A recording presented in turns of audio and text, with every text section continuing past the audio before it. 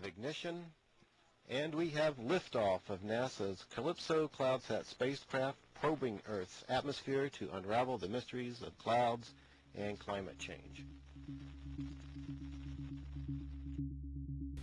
Hi, I'm Nathan Chen, a computer science and economics student at the College of William & Mary.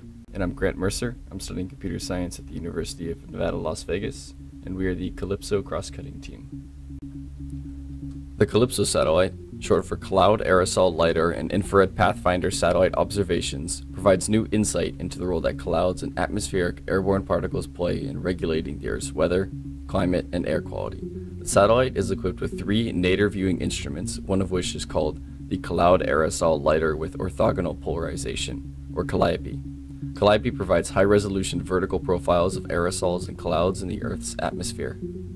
Data collected by the CALIPSO satellite can be visualized to show different views of aerosols and help researchers track the movement of airborne particles and identify properties of them, such as smoke or dust. The current tools used to visualize this data, however, are outdated and in need of new features and updates. The problem is that these tools are written in an older proprietary language called IDL. This makes the software difficult to maintain, hard to upgrade, and requires a more specialized developer to work with the software. That's where the CALIPSO cross-cutting team comes in with Vocal. Vocal is developed as the successor to the current IDL visualization tool, being developed in Python 2.7 and built on an open source model.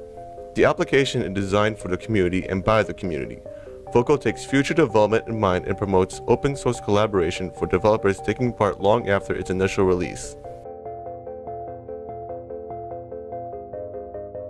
This visualization shows the progress Grant and I have made over time working on Vocal by tracking the file changes, additions, and deletions.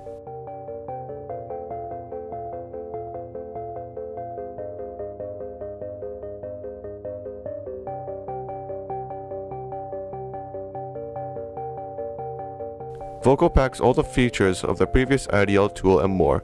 Users can load and display CALIPSO data in the form of HDF files, zoom about the plot, as well as move left and right to view additional data. Data is plotted as time and altitude, with time being the x-axis and y being the altitude. Each pixel corresponds to a specific value, with its color being determined by the kernel map shown on the right. Once visualized, users can select certain regions of the plot by drawing polygons such as rectangles or connecting vertices. These regions can later be used in a number of manipulations that will further allow researchers to take full advantage of what CALIPSO offers. Polygons can be assigned attributes and nodes. These can help researchers identify and track the movement of aerosols or clouds in the atmosphere.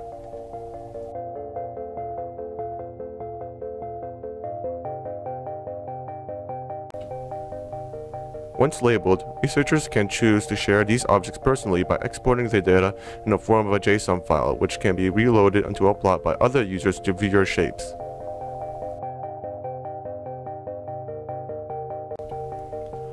One of the best features Vocal offers is being able to store your shapes in a database. This database allows you to run queries for shapes of specific attributes, notes, time ranges, and more. Researchers can easily import and use the data provided inside these regions to further their studies.